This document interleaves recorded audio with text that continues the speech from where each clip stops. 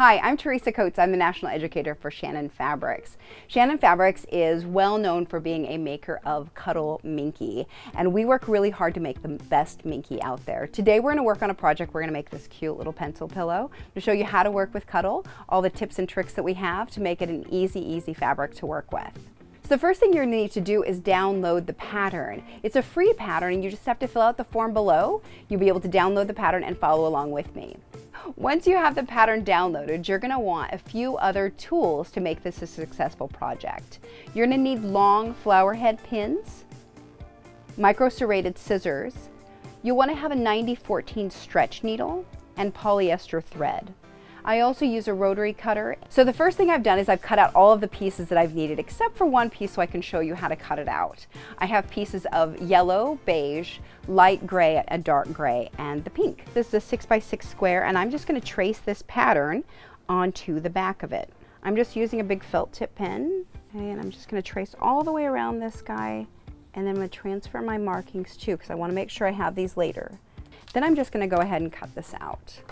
So I've got micro serrated scissors here that I'm going to use that will help grab the fabric a lot nicer. Okay, so once I've got this cut out, I'm going to get rid of my little bit of Cuddle dust. I'm going to get rid of my scraps and the extra that's on the edge here, we'll just kind of pull off. You can also give it a good little shake. So now once I've got all of my pieces cut out, I'm going to start sewing. I'm going to start with the tip of it. So I'm going to start with the graphite tip and then the wood piece, which are these two pieces here. I want to sew these two curves together. So the first thing I'm going to do is find the center. I'm just going to put a pin in each one of those, and I'm going to pin them together. One of the keys with working with Minky fabrics is that it likes to move. So the first thing I do is I pin the ends and the middle, and then I'm going to pin in between. Okay, so once I've got it all pinned together, I'm going to take it over the sewing machine and sew this with a 1/4 inch seam allowance. So now I've got my tip ready to go. So I'm just going to put that aside, and I'm going to work on the body of the pencil. I have a yellow strip, a gray strip, and a pink strip that I'm going to put together. I want to make sure that the nap of all of those is going in the right direction, so I'm going to kind of pet the fabric as I go. I know that the tip of my pencil runs top to bottom this direction, so the next piece is going to be my yellow, and I want it to run that direction. So I will just pet the fabric, make sure it's going the right way. If I pet it down, I can see it becomes smooth. If I pet it up, it gets a darker yellow color, so I want it to go this direction. And then I'm going to sew my gray band on to that. Once I have the yellow in the right position, I want to put the gray strip onto it. So I'm going to do the same thing and I'm going to figure out which way the nap is going. So if I pet these two together, the nap is going the same direction for both of those. So I'm going to put them next to each other and then flip them right sides together and pin.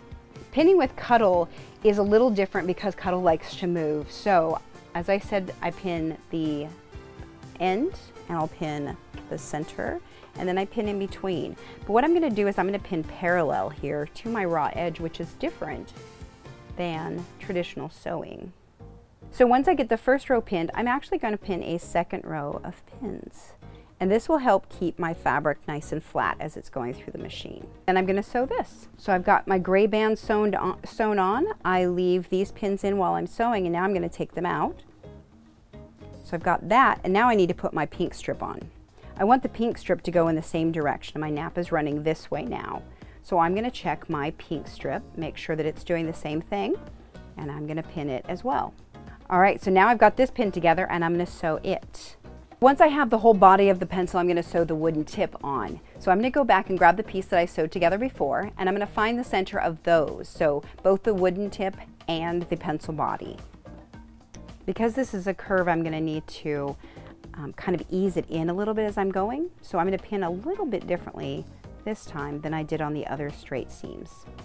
So when I'm pinning these curves, if I put the pins on opposite sides as I go through the parts that need a lot more easing, it will help it sew flatter. Okay, now I'm going to go sew it again. So now the entire body is sewn together.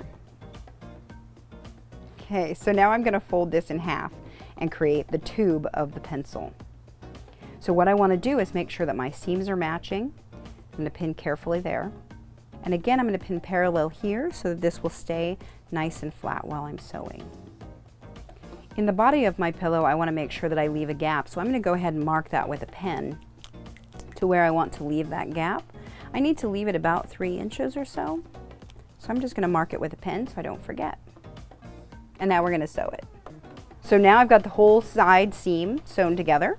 I've left my little gap, and now I'm going to sew on the eraser end. So on here, I need to find my center and my quarter marks, and I'm just going to mark those with a pin. Then I'm going to fold it this direction to find my quarters this way. You can mark this with a pen, or you can stick a pin in the fold. So now once I have my quarters on here that are marked with the pins, and I have them on here where I traced them from or transferred them from the pattern, now I'm going to put them together. I'll match the quarter marks and then ease in between. And again, I'll pin from the front and also from the back to try to get that to lay nice and flat where I'm sewing the curves together.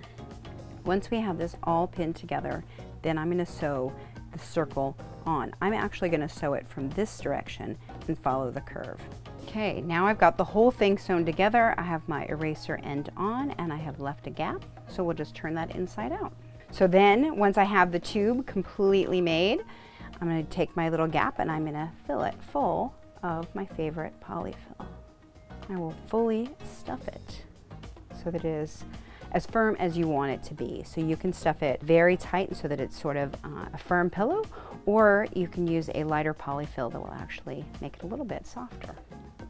Once it's full to the firmness that you want, that we're going to go ahead and just hand stitch it closed. So I'm going to use a hand stitching needle and some more of my polyester thread, and I'm just going to do a little ladder stitch to close it up.